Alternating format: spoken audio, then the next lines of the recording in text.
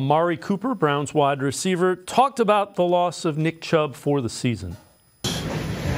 Obviously, it's a huge loss. Nick is like the engine of the team, you know what I mean?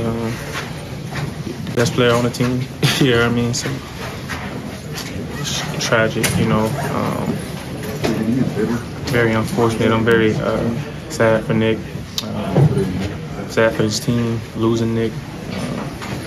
It's just, not only is it not ideal, but this is a tragedy, Let's welcome in Scott Petrick, Browns beat reporter for the Elyria Chronicle Telegram, BrownsZone.com. And Scott, that was the message from pretty much any of the Browns players that you talked to.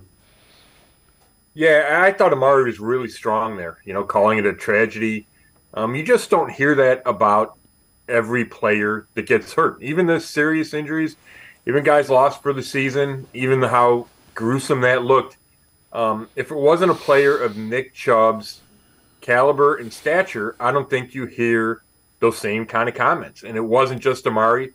David Njoku, Myles Garrett, Joe Bitonio all said a lot of similar things.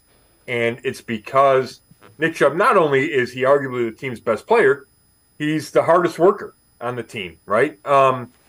He's kind of the guy that the Browns build their culture around. He's the example for everyone. So it's going to have a lasting impact on this team, on the field and in the locker room.